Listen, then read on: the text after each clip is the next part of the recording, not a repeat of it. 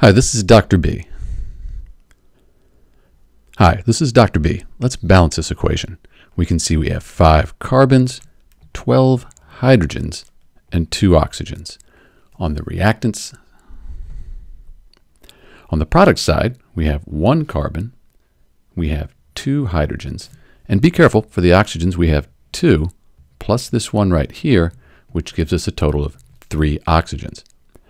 Let's leave the oxygens till last, and first we'll fix the carbons and hydrogens. I'll put a 5 in front of the carbon dioxide. That'll give me 5 carbons, so the carbons are balanced. For the hydrogen, I have 12 over here, so let's put a 6 in front of the water, times 6, and now the hydrogens are balanced.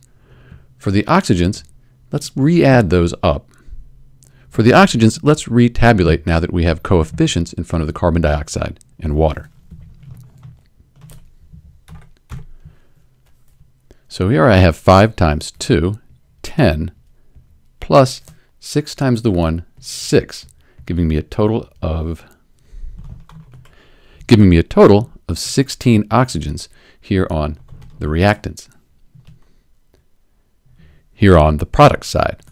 To fix that, I'll need to multiply 2 times 8, and that'll give me 16. So I'll put my 8 up here in front of the oxygen, and this equation's balanced.